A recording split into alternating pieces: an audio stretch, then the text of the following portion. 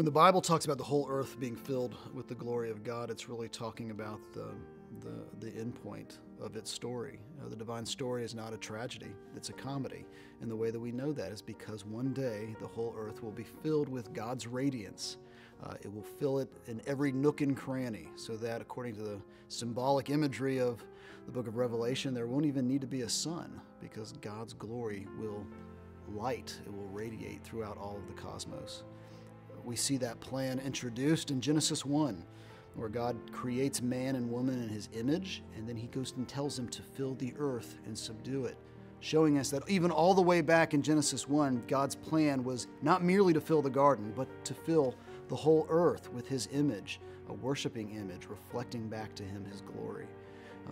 We see it take place in the call of the Psalter.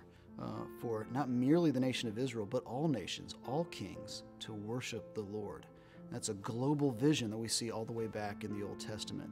And then, of course, the modus operandi for the gospel, which will be the Great Commission, the going out and proclaiming the good news about Jesus Christ to the whole world, making disciples amongst the nations, is the means by which we have been given to fill the earth with God's glory now.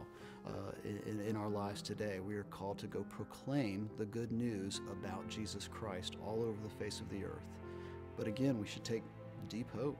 This story is a comedy, and it will end with God's glory, his radiance, lighting the whole world.